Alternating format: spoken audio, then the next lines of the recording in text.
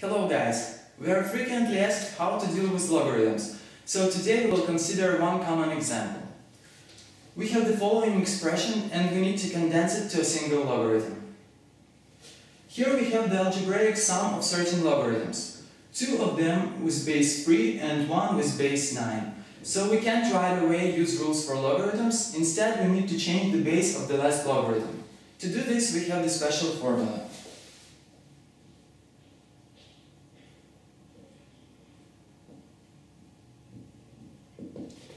Log base a of b equals log base c of b over log base c of a.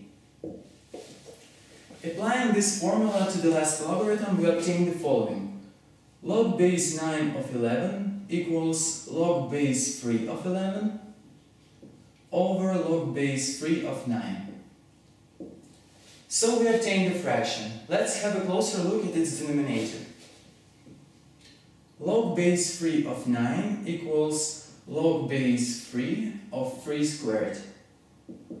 We already know the power rule from last example, so applying this rule we get 2 times log base 3 of 3, and this equals 2.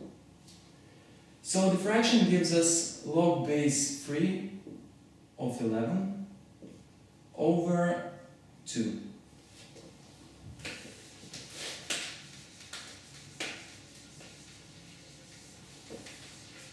Once again, we apply the power rule and we get log base 3 of 11 raised to the power of 1/2.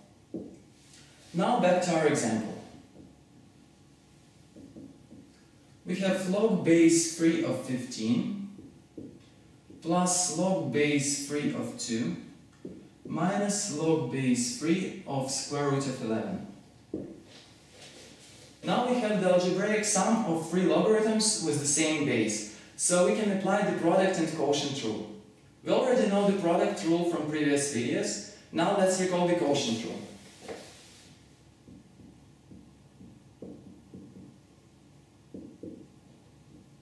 This rule states that the difference of 2 logarithms with the same base equals the logarithm of the quotient.